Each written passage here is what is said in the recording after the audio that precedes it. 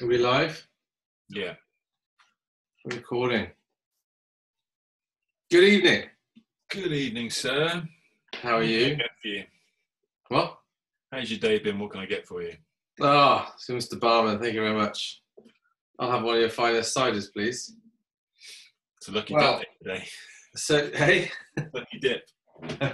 So I've got, so I haven't chosen my drink yet. I've got I'm going to hold this up for the camera. I've got a big box. Obviously now we're now only allowed to, we're only getting a lot of deliveries. Yeah. I've got, the only thing I could get a delivery of was cider. I can't get Sainsbury's delivery, but I've got cider delivery. Currently unopened. Yeah. I'm now going to open it, and I'm going to pick a cider at random. These were from the Bristol Cider Shop. I feel like I'm doing a sales pitch now. This is from the Bristol Cider Shop. We were doing online delivery, and it was 12 ideal. They called it ideal ciders or something like that. The 12 ciders that you have to have, and they're all kind of West Country based. All right. So you don't know what's in there at all? I don't know what's in here. I'm opening the box now. Have you ever had anything from them before? No, never had anything from the Bristol Cider Shop. Apparently, I think it's right in the middle of Bristol, somewhere like St Nick's Market, something like that. Okay. So they've gone completely online now. And I'm not going to look in the box. I'm going to pull one out. God knows what's in here, and there could be like rocket fuel strength cider in here for all I know. I just spit. I'm going to dip into this box without looking, and you can testify that I'm not looking. Yeah. Right, I've got a bottle. Okay, you ready? Yeah. This is Perry's Somerset cider. Perry. Oh my God, 6.7%. Yeah. Okay. Vintage. Yeah, vintage. Collector's card number 5 from Ilminster, Somerset. There we go.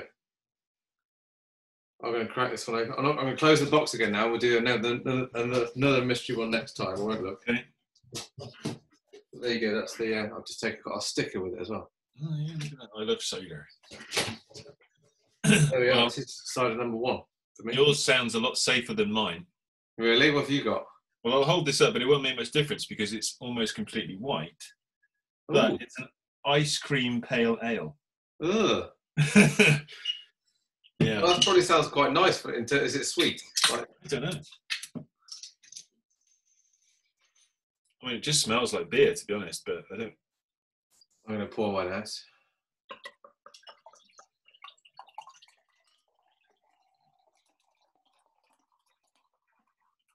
don't know if it's picking out the audio now. It should do. Very fizzy. Very fizzy, this is. Cheers, mate. Cheers, Matt. Nice one. Yeah, mine's it's a very orangey, orange cider. Oh, I got bits in mine. Oh, it's kind of quite a harsh taste, mine is. You got a bit of sediment in the bottom. Well, it's not in the bottom. It's just sort of suspended. And mine's got a bit of a different after, like a kind of. I was going to say it says yeast in here. Quite a yeasty aftertaste. It's spent a lot of time in wooden barrels. There we are, full-bodied. I'm just reading the label now. Yeah, that's quite strong. I'll just be up on one of these, Jeff. I won't actually. Yeah. Is it a pint? It is. Well, yes, it's a big bottle, so it's a 500ml bottle, so it's pretty much a whole pint. This is a 500ml can as well. To be honest, I'm surprised. It's nice. It's good, is it? It's only got a really subtle ice cream aftertaste. You can taste vanilla. Yeah, just sort of vanilla notes. Otherwise, it just tastes like a pale ale, and it's 5.6%. It's quite strong for a pale ale. I'd say that it's off-putting to the eye because the sediment's not sinking. It's like suspended. So just little bits throughout. It's almost like a slow motion movie, you know, in the movies where they get those slow motion, where everything's suspended. Very odd. But yeah, I don't even know where it's from. I don't know how I came across it. It was just in my fridge. Just one of them. Just one of them. A mystery. Hollow, Buxton. It looks, so it's got a krona, like a Norwegian or some Scandinavian currency. If you take this back, you get, like a krona refund type thing. So, but it's product of the United Kingdom. So Suxton Brewery, wherever Suxton is. Oh no, Buxton. Buxton. Where's Buxton? Is that Midlands? I have a feeling that's Midlands. Anyway, enough of that. It was quite nice. Yeah, good stuff. How's your week been? It's not too bad really.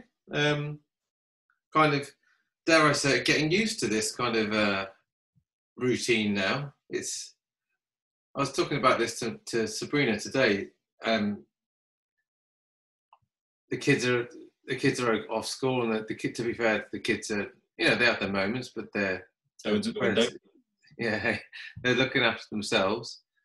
But it's kind of it's a strange sensation of safety within your own four walls, that you kind of, because we've been isolated. I know we've seen people on conference calls and Zooms and things like that, but you do feel like you batten down the hatches now. You go out once a week to get the food that we need, and we kind of then hunker down and just look after ourselves. And it's kind of that sense of safety, I think, from your own four walls, that you get, that you'll get through it if you've got that kind of safety at home. So, but yeah, we kind of got into a bit of a routine now, and washed the car today. I washed my car today as well, actually. Yeah. Don't see the point, never use it, but but I've just been doing things that I would perhaps never normally think about dedicating the time to doing, but now that I have the time, I'm doing more of those things. It's like just little odd jobs, fixing things. Interesting choice of shirt, if you don't mind me saying. Can you see what it is? Scrum Alliance. Yeah, I am wearing the colours today. Wearing my Scrum Alliance EU GT t-shirt. Yeah. What brought that on? You just haven't done the washing for a while? Hey? Just haven't done the washing for a while? Or? We went out for a cycle ride today, so I wore this to on top of my Lycra. Oh, God. Yeah. Got to get your daily exercise. We cycled like 8 miles today, me and the kids. Is that allowed? It was about an hour. We had an hour's cycle. Okay. I don't see why it shouldn't be, but you hear people getting told off for all sorts of things these days, don't you? Yeah, the fines being handed out left, right and centre, aren't they? Some police forces are taking it a bit more seriously than others, I think. Yeah. How about you? Good day? Yeah, it's all right. Nice day. Weather's out. When the sun's out, it's a nice day. Generally more pleasurable, isn't it? Our household seems to be getting back to full health, which is good. Yeah.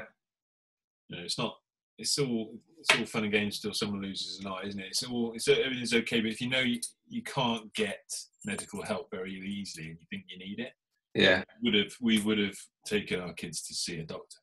Would you? Yeah, but just can't, can you? So, yeah. I happen to know a friendly doctor who can, with some photographs, can give us a bit of a diagnosis in the middle of the night. But yeah, it's a bit can't really, Yeah. So and it's not nice when you got someone down, not well and feeling bad, and so yeah, we're all getting back to full fitness now, I think, which is good, which helps. It's good. So the kids it's a Monday, so they've been doing some schoolwork, even though it's the Easter holidays. We're not letting them off. Mean parents that we are. No, we're doing a similar thing. We're starting to say it's a kind of a relaxed school week, so we're not being as timetabled about it. But if we see an opportunity, so they're doing like regular reading and stuff like that, and spelling and things like that, just to keep their eyes in. So, but trying to intersperse it. They got some entrepreneurial experience today with being paid to help me wash the car. So, okay. Each child got £2 each for inside. What do you do with that money? Hey, What can they do with that money? They can't Well, go to the exactly, shop, yeah. can they? Yeah, they put it in their piggy banks. So, Buy an online lottery ticket. but did you bet on the virtual Grand National? No, I wouldn't bet on the normal Grand National. So no, Oh, yeah. Okay. I wouldn't trust it. I wondered though if that's the way that a lot of these sporting events will inevitably go now, because they've proved that they can do it, and a virtual Grand National happened. But who can get excited about that? It's just a computer. Nothing. It's not real. I can't see how people can get excited about that. It's pretty good. If you watched it on the TV, it was very well designed. How they, it's pretty realistic. But obviously, it's not real. But it looks pretty good.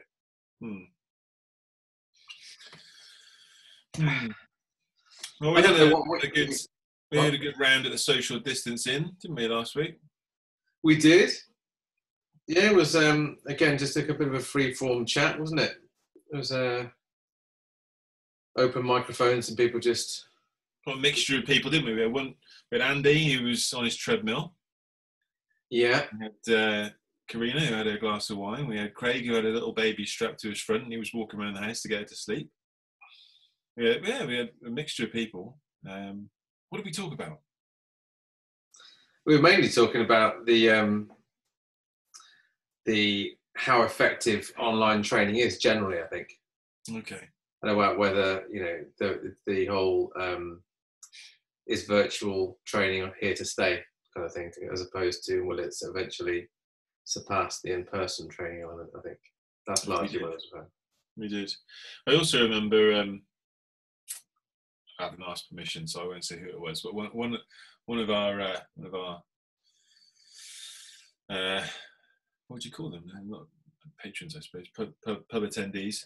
They were telling us how they had a very pleasant experience as a result of this change in circumstances. And one of the most negative people in their team, most anti-agile people in their team, since everybody's been working from home, has almost undergone a complete personality bypass and has become the most positive, optimistic, helpful, team player they've seen, and it's gone from one extreme to the other. And it was it reminded me of a few people that we've worked with in the past, and you've probably worked with other people similar to this, where they were the most cynical, negative, don't want to do this is wrong, don't like it, and then something happens, something, and it would be different for different people, but then they just become the most bought in, supportive, evangelical, agilist you can find. There's certainly one at BT. I can't remember who it was, and I probably shouldn't name him if I did name him anyway. But we could call him Dave, couldn't we? there was a senior manager, wasn't there, who I remember our old boss Sean used to tell the story, and these are the things, the organisational narratives that we ended up telling ourselves over and over again, and telling people that if this person can change, and then we got that person to tell their story. Yeah. And they told them how they were originally, and they're quite senior, so they had a lot of gravitas, and they attached their name to. We post their name all over the events, and they tell their story. So it doesn't. Yeah, just I wonder. But what makes you wonder what would have happened during this type of lockdown or this type of change of circumstances that would convert someone to that way of working, when in fact you think, if anything, it would actually back up that this isn't how we should work. You know what I mean? Well, we were hypothesizing, weren't we, about the introversion extroversion flip in that now everybody's in their own homes and there isn't everybody looking at you and no spotlight on you as such, that it's a little bit more comfortable for the introverts and a lot less comfortable for the extroverts. And this person, we were told, was quite introverted by nature, and so it's perhaps they were more in their comfort zone, and they felt that almost they had an advantage, if you like, over the rest of the team. And so once they were in their comfort zone, perhaps there was a sense of obligation to step up or a freedom to step up. And I was of the opinion, don't worry too much about why. Don't try and analyze why it's happened. Just take it. Just run with it. Just accept it. because sometimes you can overanalyze something and kill the patient. But yeah, that's been something that's been talked about a lot, isn't it? The difference between introversion and extroversion, and how it's always been an extrovert's world, especially from an agile perspective. But now, perhaps it's the introvert's turn to shine. Yeah, but certainly, I think you mentioned on that call as well, is that not having, almost like people can't see your monitor, they can't see what you're working on. It's very much you have to survive a lot more on trust. You have to deliver on your commitments, probably even more so when people aren't there to look over your shoulder. But maybe looking over your shoulder is, for some people, is slows people down. And the trust thing, I've always had a sort of, what's the word, a sort of split opinion on, if you like, in that, yeah, Agile is built on trust, but in a way, it's kind of the opposite, in that there's only so long I can go before anybody's going to really see what I'm capable of. And so there's a fear of, well, hold on, at the end of this sprint, I'm going to get judged. Yeah. And so, do you need more trust here? I mean, regardless of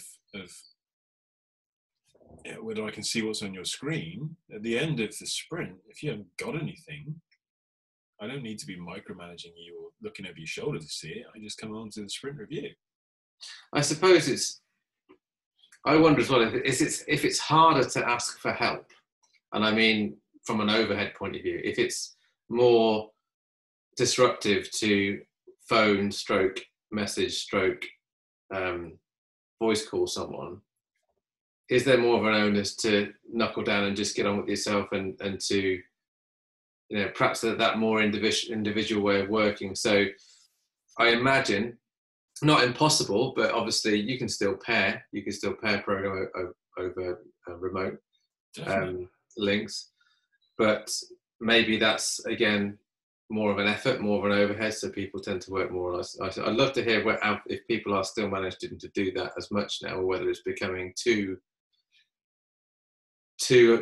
much of an overhead that they're more working by themselves. I don't know. Honestly, I reckon I'm not, it might surprise you, but I'm not that technical. I don't do a lot of pair programming these days. I would imagine it's even easier remote. Because you can have your own big screen and as close as you want. You don't have to share that screen, as it were. Yeah. Physically, two people sitting next to each other, bumping elbows, smelling each other's shirts and perfumes. So I think it's probably easier. I mean, Google Docs is something that Google, it's not just Docs, is it? But the Google Suite is something that people have been pairing on. We've been pairing on. You can see what's going on. So I would say it's even easier to do. The only issue, I think, is around security of systems with things like access and firewalls. But if you've got your secure access, then it shouldn't be an issue. And if the UK government are chairing cabinet meetings through Zoom, I think the hackers have got bigger things to be focusing on. They are under a bit of scrutiny, though, aren't they, Zoom at the moment, from what I've seen in the press. And I know some companies, I had one guy that refused to come to our our social distancing on Friday because it was on Zoom. And he was quite nervous, not from a company mandate point of view, but from his own personal reasons. Didn't want to use Zoom due to the lack of security or the holes in their security system. So I know it's not a perfect world at the moment, but it's certainly, it's probably the most widely used one, I think. Well, this is a bit of an insight into my personality. I suppose all of these episodes are an insight into my personality, but I was a big fan of Zoom. I was using it for my coaching calls and things, for the last 18 months or so. I used it to collaborate with the people when I wrote my book. So I'm familiar with it. I like it. Yeah. A lot of love for it. But as soon as I realised how popular it was, my instinct is I want to find a new tool. Really? Because I don't like being with the majority. Part of how I define my site myself is siding with the underdog. That's my thing. One of my things. And so I'm instinctively thinking, all right, now it's time to find out. Yeah, and that was a thing with Apple a long time ago, and now Apple's so famous, I start thinking, well, really? But I can't bring myself to go back to Microsoft. But yeah, that sense of, but there's an element of I like to be different. I like to be alternative, and I like the idea of supporting the underdog. But also there is a sense of, well, if someone was going to target a tool, right, they would target the one with the most users on. Of course they would, yeah.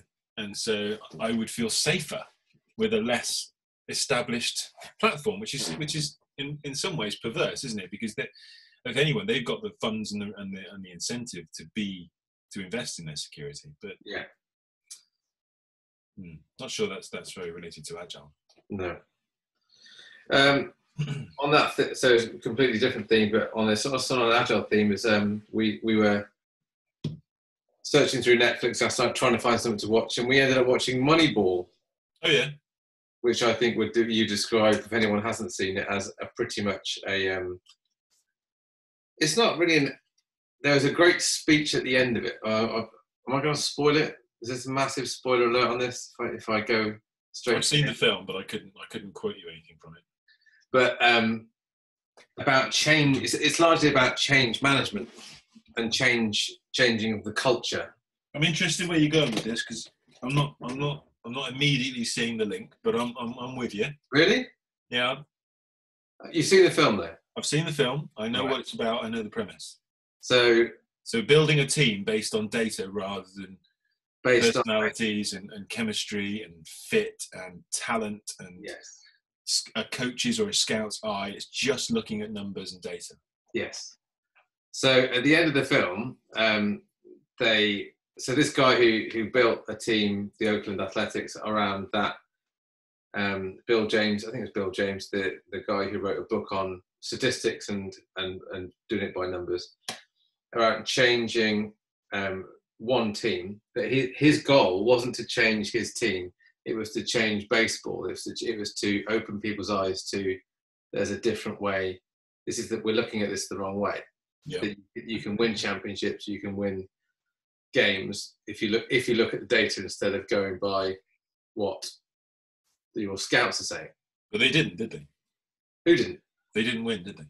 No, they didn't win. No, but at the end of the film, again, massive spoiler alert. If you don't want to know what happens at the end of the film, jump to the end of the podcast now.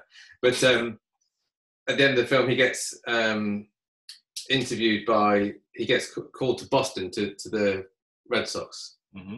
The Red Sox in Boston, isn't it? That's right. And he gets offered a job at the end of that season, where the first season he did it, where he went on a 20-game winning streak with this team. The general manager of the Oakland Athletics was offered a job by the Boston Red Sox, who just employed the guy who wrote the book on this statistical way of analysing results and players. And they wanted him to go and work for them, but he turned it down. And 2 years later, the Red Sox won the World Series. Mm-hmm. So I think his point was he wanted to wake people up to. And at the end of this film, this guy makes the owner of the Red Sox makes this speech about this isn't about this team. This is about changing people's perception of baseball and how baseball works and how to win games rather than just looking at how to buy players. And I thought it was interesting. It's about changing people's perception. There was an argument halfway through the film between his chief scout saying, you're basically undermining my 29 years of experience based on your theory, on your vision. Yeah. Yeah, but he said he was willing to lose his job for it. He Okay. was willing to, he believed in it that much that he was willing to, it was either all in or we don't bother. Mm. There was kind of no halfway house. We either have to live or die by this, or we can just give up now. Mm. Yeah. So I am a fan of data, and we had a couple of good episodes not that long ago. Actually, one was in when we were in Dublin around experiments and actually using good experiments to find good data and listening to that, getting past your cognitive biases and being more objective. And I think that's something we need to do a lot more of. But when it comes to creating a team, I am still a little bit more in the old school of you'll know a good team member, you'll know a good person when you see them, rather than show me the data.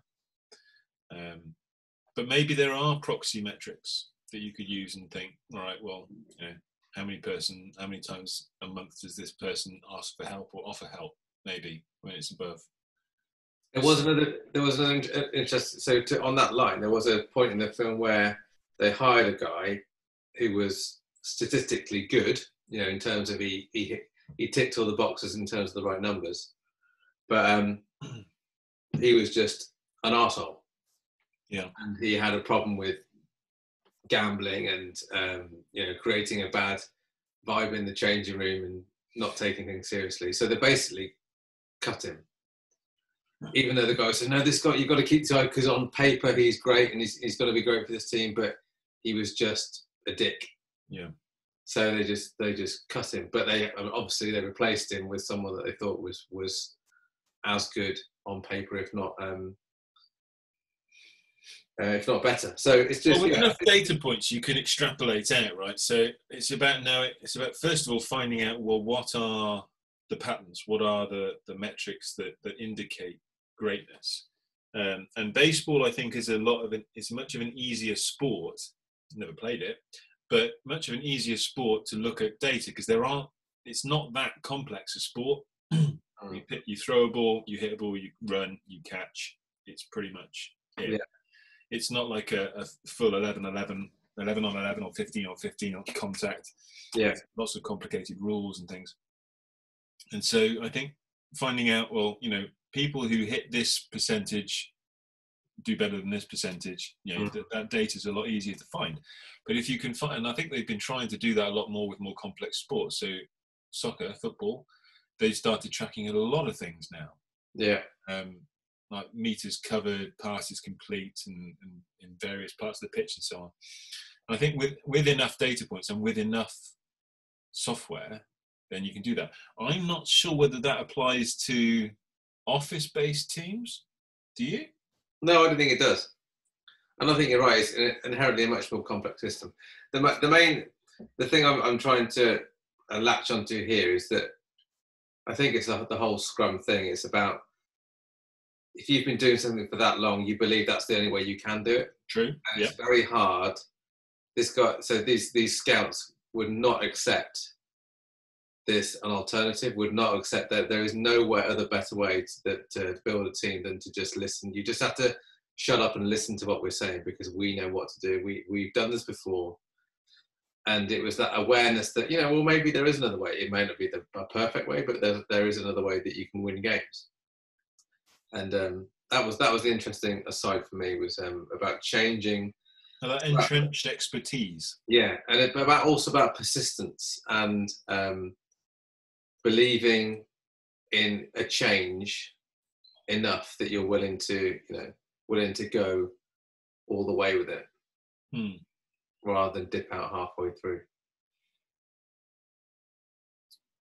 Anyway, that was just again one of those interesting things that we stumbled. It's a film I've seen before. The wife hasn't seen it before, but we sat down and watched it last night and really, really enjoyed it. I think it's a very good film. I can thoroughly recommend it. Good. It's a few years since I've seen it. I think I watched it on your recommendation, actually. Did you? Yeah, didn't let me down there. Good. It's a nice change. The world has definitely gone wrong when you said, have you seen this film? And Jeff says, yes. Yeah, unbelievable. It's a sign that everything's gone wrong. Everything's weird. That came up on Friday as well. Someone suggested a film and you said, no, I haven't seen it. And it was something fairly obvious. Like Jaws or something like that. What was it? Somebody mentioned it on Friday. I can't think what it was. You're right. Can't remember what it was though. But yeah, there was a... But it was something everyone on the call was expecting you to have known. It was a metaphorical kind of comparison. Yep. You have said, oh, sorry, I'm going to have to stop you there. I don't know what you're talking about. Well, I think I knew where he was going, but I hadn't seen it. Yeah, that's kind of how things. Now's a great time, Jeff. You should be catching up. You should be looking at the top 100 films of all time, whatever. Honestly, mate, if I love my little baby, but if I didn't have a 1-year-old, this would be brilliant because I absolutely would. I'd be watching all sorts. I'd be reading. I've got 7 books I want to read. Yeah. But when you've got a 1-year-old who's just attention, you've got sort of 2 nap times during the day, but those times are when me and my wife go, oh. Yeah. So, no, we see all these posts about people doing all this stuff. And today was a treat because I washed the car. Yeah. That was an hour while he was asleep. But, yeah, you see all these people saying, oh, I'm getting to do all this stuff, do the gardening and do this DIY and read these books and watch this Netflix series. And wow. Yeah. To be you. I know. Sorry to rub it in, mate. That's all right. No, I don't begrudge anybody else. Taking advantage. I think it's brilliant for a lot of people. Absolutely brilliant. So any other news? I think the bond we'll have, me and him, at the end of this, much more than we would normally. Of course we will. Yeah. He won't remember it, but some level he will. You certainly will. You're going to ask me something then? Yeah. Is there anything else going on in the Agile world we can talk about? I know we're locked in our little houses, but well, I'm not sure where I'll go with this because I haven't experienced it. But I've got something through in my inbox today for Howard Sublett's office hours. Yeah, I saw that. Yeah, go on. It's a calendar invite. So he's set aside, Howard Sublett, the chief product owner of the Scrum Alliance, has set aside a couple of hours each day where anybody from the guide level certifications, so CST, CSC, I think, or CEC, can just log on and either ask him questions or listen to what's going on, almost like an open session. And I think that's something that we were talking about at the social distance in, were we, maybe? Not sure. Definitely had a conversation on Zoom about it at some point, but these things do merge into one. Where, as a team, making use of having a common team space that you can all come back to. So the Zoom call is open all day. Yeah. Other conference call facilities are available. But you can slip into your little breakout rooms for your pairing or your little conversations, or even just your own breakout room. Yeah. Just for some focused, quiet time. And if someone needs you, they can drop in and speak to you, or if you go back at certain times for collaboration. And almost as a manager, as a leader, as a team, having that space where anybody can join and open door policy. Basically, it's an online open door policy, isn't it? Yeah. And that is there's some clever tricks you can do with Zoom. I know we're not in any way affiliated to Zoom. It's just that we use it more than anyone else, or more than any other. Well, I used Whereby the other day. Whereby? There's a knock. You can metaphorically knock on the door. It's almost like in a waiting room. Oh, okay. But the idea, but you can get ways around it by making everyone a co-host of the same call. You can literally set up your own breakouts, I think. Yeah. And you can, like you say, you can create as many breakout rooms as you like, really. You can rename breakout rooms. So it could be Paul's office, Jeff's office. You can step in, you can step out. And that kind of, you can almost create an office environment online, which you just open throughout the day. It's not, that's not a bad thing to do. You could call one breakout room the water cooler, or, the kitchen. Second Life still going? Do you remember Second Life? I haven't heard about it for ages. No, I haven't heard about it for ages. But it seems like a perfect opportunity. I used to know teams that would have their team space would be Second Life, and they would have one little bit that was their team war room, and one which was their daily scrum room and stuff. Yeah. And they could just literally, in a digital format, wander from room to room and knock on people's doors and go in and speak to them. And I think it could be quite chaotic with a lot of people. I think Scrum team size, it would work really well. But anything can be chaotic with a lot of people, right? A co-located team can be chaotic with a lot of people. Yeah, true. But but I like the idea that Howard's opening up his office to for other people to come and work in it and to ask him questions. Yeah, it's Very good. transparent. He definitely models the value of openness. Exactly. Yeah. And courage. Yeah, because a lot of people have got a lot of questions, and there's a lot of nervous people around at the moment, and they don't really know how it's going to pan out. But then you could argue nobody does. But yeah, at least trying to keep people talking is a good thing in my view. How are your clients getting on? The people that you're normally coaching. Okay. Well, again, I spoke to a couple who said, one person who's just said it's just like normal, really. They've kind of they've retreated, and they're working at home remotely, and they're fairly mature as a team, and they're fairly mature as an organisation. They're just kind of carried on, and they've got good levels of communication anyway. They're quite open about chatting with each other online or hangouts or whatever they're using, I think. But then some of the others are completely kind of they're just starting out. They're a bit more, they've been sidelined by this. They don't really know how to cope with it and how to. Scrum Masters have felt the need to go in quite heavy-handed on this and mandate how we should work and how we should. The process, I think, has become a bit more important to them. Yeah, I think these types of events, they really show. This is going to sound a little bit too judgmental, I think, but show people true colours in terms of what our defaults are, and I can say that I believe in teams and self-organisation, and I trust people. But when the pressure's on, I'm not even thinking. I'm almost in panic mode. Yeah. What I do when I'm in panic mode tells people a lot about what I really think. Yeah. And so if I revert or resort to a little bit of micromanagement, then that is quite revealing for me, as well as the people that I'm working with. And it's not necessarily, I'm not meaning it to be a judgmental thing, but it takes things like this to help people really see where we are and who we are. And then we can do something with it. Once we've got that awareness, we can then manage ourselves better and differently. I think, and we won't mention who mentioned this on the call last week, but somebody said it's amazing how many people on LinkedIn now have all of a sudden become experts in remote working.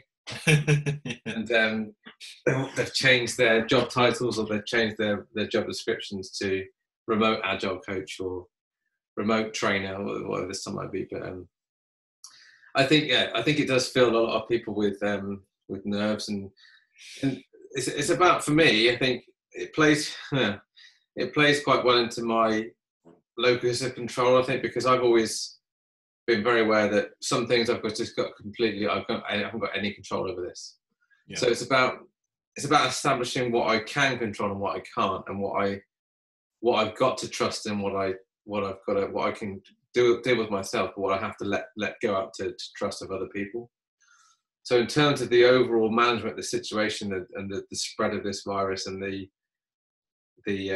lockdown constraints, those are really things that I don't have any control over. I've just got to kind of roll with those punches as I get them. But what I can do is I can control how I approach my work and how I work and how much time I spend with the family and how we go out and get our shopping and those types of things that you can control. And I think there's a massive to be said for Scrum Masters or for Agile team members, is to try and establish that. So let's just talk about what is that right now within our control, and what can we do, and what do we need to perhaps put in place, extra things to put in place as to how we work ourselves. But what if we just going to let happen and let those things emerge, rather than trying to clamp down on too many things too soon and trying to establish too much process too soon. Is let better practices emerge that we don't even know about yet, and there will be alternatives. There will be alternatives. Yeah, it's definitely a healthy mindset to take. Is, you know, control the controllables and let go of what you can't. Yeah. I'm always tempted to sort of take the other side to that as well, in that, you know, if you just accept things as they are and think, well, I can't control that, then nothing will really change. And, you know, change agents, scrum masters, product, even leaders need to at some point say, oh, maybe I didn't catch that. Maybe they need to say that. But saying, well, maybe, what if I could change that? What if I have more control than I thought, more influence than I thought? What would it take for me to get more influence? Yeah, I know. I do. So I think this is an interesting one, because I know you've said this, and I know this is a big belief of yours about this locus of control, and that I think you've said before, certainly that Agile coaches need to have a stronger sense of internal locus of control, that you feel you can make a difference. So you feel you can change something. Now, so for me personally, I don't think, maybe this makes me a good Agile coach or a bad Agile coach, I don't really know, but I don't feel that I feel that's quite strongly there are things that I don't have control over, and I feel personally that helps me manage my stress better. Yeah, absolutely. So I think there's a sweet spot here between just, you care just enough that you want to try and make things better, but equally you're not going to, you know, kill yourself, or stress yourself out by knowing that you're trying to change things that can't change. And you and I have come from two ends of the spectrum in our lives. You know, you've come from very calm, classes, just whatever happens, yeah, kind of world. And, you know, eventually you got to a point where you think, I'm gonna shake things up a bit. And whereas I came from, I'm going to change everything now. Yeah. To just calm down a bit, Jeff. Just think how they are a little bit. And, you know, I think we've been a good foil for each other over the years in that respect. And that's not to say that we don't flip, because there are times, certainly within some of our training courses and sometimes at clients, where you'll be pushing people more because you can see more potential for change, and I'll be saying, oh man, we just need to calm down a little bit, meet them where they are, they're not quite ready for it yet. So I think you're right, I do have a big strong belief about this, but equally I think there's a sense of being able to play to the situation, be able to read the situation and think, right now is probably not the right time to be pushing that particular button. And if I've matured in any sense over the years, I think it's possibly that. Yeah. I wonder, so on that theme about co-facilitation and co-coaching, whatever you want to call it, co-working, I wonder if now is it actually a better time than any to reinforce that, because we've got a class coming up where we've redesigned and we're going to rework we didn't ever imagine it would be online, but it's going to be online, and we're going to have to work out a way that we can co-facilitate that. But part of me thinks that will actually benefit not just me and you at the time, but it will also make for a better class, that you can kind of, one of you can be monitoring a chat window, and one of you could be drawing on an iPad, whatever it might be, while the other one is talking or while the other one is delivering content. So I wonder if this is a good time for other Scrum Masters out there or other facilitators to ask for help, or to ask for remote facilitation help, or even if it's just monitoring a chat window, or monitoring observing a workshop or a meeting that they're running online, to give them some feedback, or to help them manage the breakouts, wherever it might be. But perhaps maybe this is a good opportunity for anyone to try that if they haven't, because I know that's kind of how we've always done it and how we've been brought up to do it. Well, yeah, we were talking, weren't we, on Friday at the social distancing, about the upsides to online, and that there will be some downsides in that, perhaps you can't replicate some of the advantages of being able to shake hands and have a little small talk at the coffee shop or the coffee station or something. But there are some upsides that you can't get there as well. And what you've hinted at there is that, you know, if we were teaching in a room, you and I in a room with 10 or 12 other people, and you're talking some absolute nonsense, as may happen, as usual, Jeff. And yeah, someone in the class think, what's Paul talking about? I don't understand what he's talking about. And they want to ask. Maybe they even want to ask me because they don't want to disrupt you. But if there's 9, 10 other people listening to you, trying to understand what you're saying, they don't want. They're probably more likely to say nothing. Yeah. Whereas if there was a little separate chat window, which only I saw, nobody else knew they were asking the question. You didn't know they were questioning what you were saying. They might be more open to doing that and get the help they need without even disrupting the flow. Mm. And you know, that sort of reminded me of something you were talking about in this episode earlier on. This sort of you know, remote pairing type thing and not being together. And is it harder because you can't just see Nigel over there and say, "Oh, Nigel, give us some help on this"? But again, I think if I'm an introvert in the office, I probably don't want to do that. Mm. But if I'm at home on my own, I've got a little chat window over here that I know nobody can see, or I can have a voice call that I know nobody else can hear. I'm more willing to ask for help. I'm more willing to collaborate because my shyness isn't going to be a spotlight put on it. So yeah, there are definitely advantages to this. Mm. We've just got to learn to make use of them while trying to keep some of the good stuff that we had before. Yeah, it's like Andy said last week, isn't it? Is that people still love to see trainers drawing, and that's it. I know what he's saying, and I know that a lot of that visual facilitation movement that happened a few years ago has kind of stayed, certainly with us and a lot of other trainers, that people enjoy watching and looking at visual creations. But I think even some of those don't work online, or don't work as well as perhaps we want to think that they do. What's the sort of graphic of going from Neanderthal to human man, different stages of man?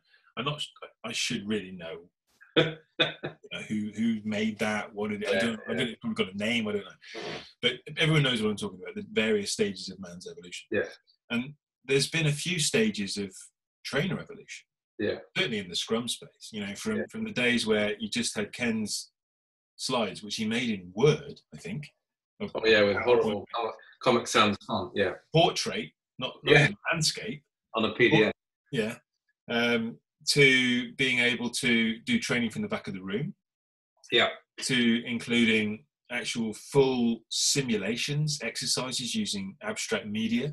Yeah. To the visual facilitation. These are all massive revolutions that started somewhere small and then sort of, that was great. And it become almost not necessarily a best practice, but certainly a very, very good practice. Yeah. And I think this could be another one, right? This could be the next stage of online trainer, or sort of stage of Scrum training, is to have a great online offering as well.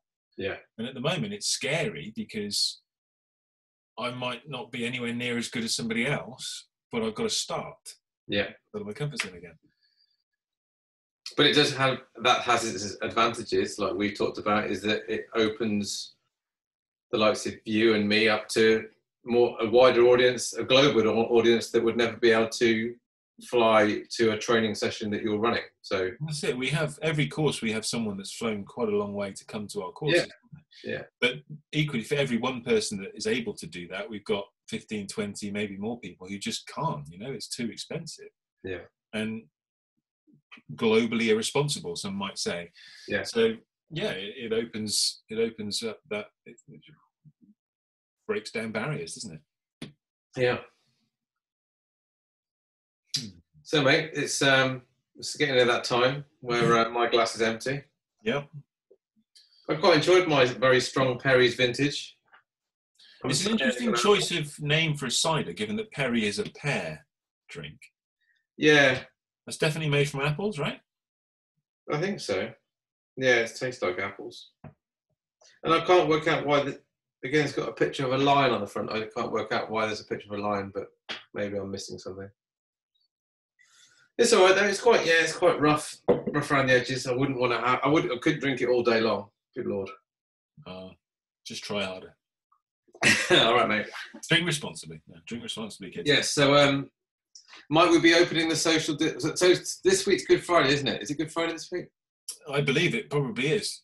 So maybe we might edit this out, or we might not. But we might try and open it up on Thursday instead of Friday because it feels like we should. Feels like we shouldn't, open up the pub on a bank holiday, or maybe we should. I don't know. It's not a bank holiday. It's not a bank holiday. It's just Friday's any other name at the end of the day, isn't it? You wouldn't have. Would you have a day off on Friday? Yeah, ordinarily, would you? Would you? In the UK, you do. Good Friday is a UK bank holiday. Oh, okay. Well, I'll leave it up to you, mate. You're the landlord at the moment. But if anybody does come, then we might have a pub quiz. Oh. I put together a little pub quiz. If we get enough people coming who can access it, it'll be hard. A few Agile related questions and a few questions, well, not Agile related. I'll just leave it like that. Okay. Little teaser. So we'll keep an eye out for the on Twitter. Follow us at the Agile Pubcast, or follow me or Jeff on LinkedIn, and you'll see an invite to the next edition of the Social Distancing, our virtual pub during lockdown. So we shall see. Stay safe, everybody. Yeah, stay safe. Wash your hands. Cheers. Mate.